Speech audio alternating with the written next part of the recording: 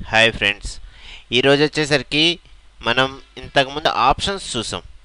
ఇప్పుడు ట్రాన్స్ఫార్మ్ కానీ రొటేషన్ కానీ ఒక వీడియో యొక్క రొటేషన్ కానీ ట్రాన్స్ఫార్మ్ కానీ ఎలా చేయాలి, ఒపాసిటీ ఎలా తగ్గించుకోవాలి, అదంతా ఇంతకుముందు క్లాస్లో చూసాం. ప్రజెంట్ క్లాస్లో వచ్చేసరికి మనం ఈ వీడియోకి యానిమేషన్ ఎలాగ అప్లై చేయాలి అంటే ఒక కీ ఫ్రేమ్ ఎలా సెట్ చేసుకోవాలి అది ఎలాగో చూద్దాం. మనకి వ్యూలో వచ్చేసరికి ప్యాలెట్లో ఇన్ఫర్మేషన్ అనే ఆప్షన్ ఉంటుంది. క్లిక్ చేస్తే మనకి ఈ లేయర్కి సంబంధించిన ఇన్ఫర్మేషన్ లేఅవుటర్, ఇప్పుడు దీని మీద క్లిక్ చేస్తే మనకి లేఅవుటర్ వచ్చింది. ఇప్పుడు దీని మీద డబుల్ క్లిక్ చేస్తే మనకి దీనికి సంబంధించిన ప్రాపర్టీస్ వస్తాయి. ఇంతకుముందు మనం చూసాం క్రాపింగ్ కానీ, ఒపాసిటీ కానీ, బ్యాక్గ్రౌండ్ కలర్ కానీ, రొటేషన్, స్ట్రెచ్, బోర్డర్ ఇవన్నీ ఎలాగ అప్లై చేయాలో మనం ఇంతకుముందు చూసాం. ఒకవేళ డిఫాల్ట్గా మనకు ఒకవేళ డిస్టర్బెన్స్ వస్తే ప్రీసెట్లోకి వెళ్ళి డిఫాల్ట్ క్లిక్ చేసి అప్లై కొడితే ఇంతకుముందు మనకి డిఫాల్ట్గా ఎలాగుందో అలాగా అరేంజ్ అయిపోతాయి ఇవన్నీ. ఓకే, ఈరోజు వచ్చేసరికి మనకి ఇక్కడ చూడండి టైం లైన్ ఇచ్చాడు. నెక్స్ట్ వచ్చేసరికి ఇక్కడ కొన్ని ఆప్షన్స్ మనకి ఇక్కడ ఉన్న ఆప్షన్సే సేమ్ ఆప్షన్స్ ఇక్కడ వచ్చినాయి. కానీ దీనికి డిఫరెన్స్ ఏంటంటే ఇవి వచ్చేసరికి మన కీ ఫ్రేమ్స్ అప్లై చేసుకొని, ఇక్కడ కీ ఫ్రేమ్స్ ఉన్నాయి కదా, ఇవి అప్లై చేసుకొని మనం యానిమేషన్ చేయొచ్చు. ఓకే, ఇప్పుడు చూడండి ఈ వీడియోలో నేను సపోజ్ నాకు ఈ వీడియో ఏమవ్వాలంటే కొంచెం పొజిషన్ మారాలి. సపోజ్ ఈ వీడియో ఇక్కడ ఉంది, ఇక్కడ నుంచి నాకు పొజిషన్ మార్చాలి. ఇక్కడ చూడండి పొజిషన్ అనే ఆప్షన్ ఉంది కదా, ఇది కొంచెం పైకి డ్రాగ్ చేసుకుంటున్నా. పొజిషన్ అనే ఆప్షన్ దగ్గర పక్కన ఒక సింబల్ ఉంది కదా, అది క్లిక్ చేసి నాకు ఎక్స్ యాక్సెస్లో మూవ్ అవ్వాలి. ఇక్కడ క్లిక్ చేసి ఎక్స్ యాక్సెస్ దగ్గర టిక్ పెట్టుకుంటే మనకేమవుద్దంటే ఇక్కడ కీ ఫ్రేమ్ వచ్చింది. ఈ కీ ఫ్రేమ్ని నాకు ఇక్కడ దాకా బాగానే ఉంది, ఇక్కడ నుంచి ఏమవ్వాలంటే మూవ్ అవ్వాలి. ఇక్కడ కీ ఫ్రేమ్ సెట్ చేసుకున్నా, చూడండి ఇక్కడ వచ్చింది.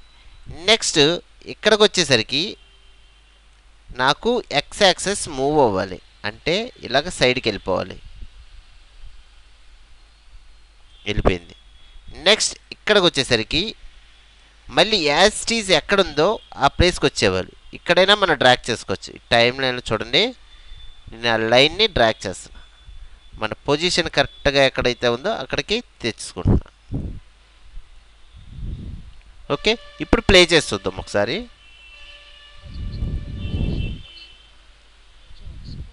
చూడండి సైడ్కి వెళ్ళిపోతుంది, ఎందుకంటే మనం యానిమేషన్ కీ ఫ్రేమ్స్ ఇచ్చాం.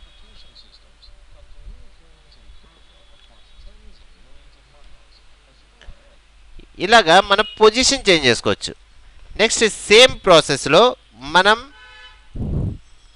రొటేషన్ అప్లై చేద్దాం. ఓకే, నాకు ఇక్కడికి వచ్చేసరికి రొటేషన్ దగ్గర పక్కన సింబల్ ఉంది కదా, క్లిక్ చేసుకుంటున్నా. నెక్స్ట్ టిక్ పెట్టుకుంటున్నా, కీ ఫ్రేమ్ ఇస్తున్నా. ఇక్కడికి వచ్చేసరికి నాకు రొటేషన్ అవ్వాలి. చూడండి నేను రొటేట్ చేస్తుంటే రొటేట్ అవుతుంది. ఓకే, నెక్స్ట్ ప్లే అవ్వాలి. ఇప్పుడు స్పేస్ బార్ క్లిక్ చేస్తే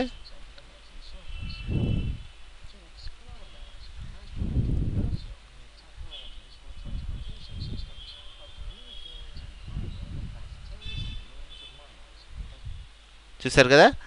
నెక్స్ట్ మనకి మూవ్ అవుతుంటే బ్యాక్గ్రౌండ్ చూడండి, రొటేషన్ అవుతుంటే బ్యాక్గ్రౌండ్ బ్లాక్గా ఉంది.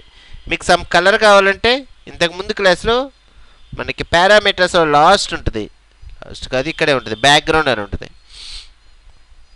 సమ్ కలర్ అప్లై చేసుకొని బ్యాక్గ్రౌండ్ పెంచామనుకోండి ఇలా పెరుగు. ఇప్పుడు చూడండి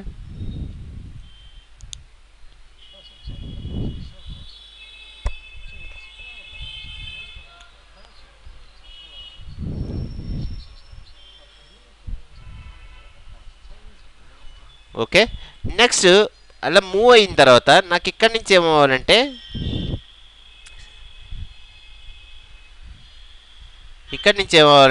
స్ట్రెచ్ అవ్వాలి, అంటే సైజ్ తగ్గాలి. పైన స్ట్రెచ్ ఆప్షన్ ఉంది, అది క్లిక్ చేసుకొని ఎక్స్ యాక్సెస్ క్లిక్ చేసుకొని అక్కడ కీ ఫ్రేమ్ ఇచ్చేసి ఇక్కడి నుంచి నాకు ఇక్కడ వరకు లేకపోతే ఇక్కడ వరకు కొంచెం స్ట్రెచ్ చేసుకుంటున్నా అక్కడ దాకా.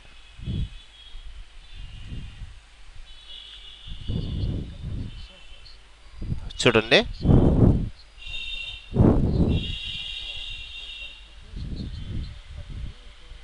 సైజ్ తగ్గుతుంది.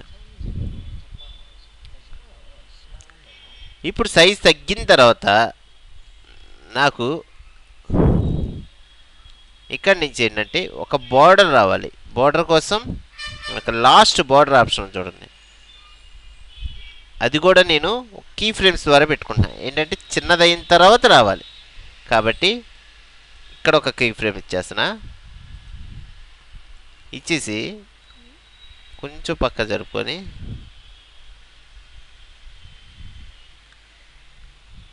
ఇక్కడ కీ ఫ్రేమ్ ఇచ్చి బార్డర్ సైజ్ పెంచేస్తున్నా.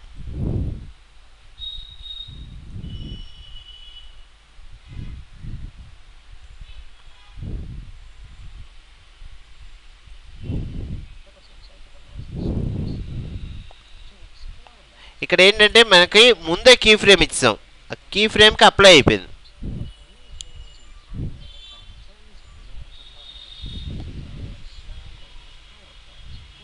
ఓకే ఫ్రెండ్స్, ఇక్కడ చూస్తే మీకు ఇవన్నీ మనకి కీ ఫ్రేమ్స్ ద్వారా రన్ అవుతున్నాయి. మనం సెట్ చేసుకున్న దాన్ని బట్టి ఇలాగ మనం సొంతంగా కొన్ని ఎఫెక్ట్స్ మనం ఓన్గా క్రియేట్ చేసుకోవచ్చు. ఇలాగ మనకి వెడ్డింగ్ ఎఫెక్ట్స్లో కూడా చాలా ఎఫెక్ట్స్ క్రియేట్ చేసుకోవచ్చు. ఇవే కాకుండా నెక్స్ట్ క్లాస్లో మిగతా వాటి గురించి చూద్దాం. Thank you friends, like and subscribe my channel. Thank you very much.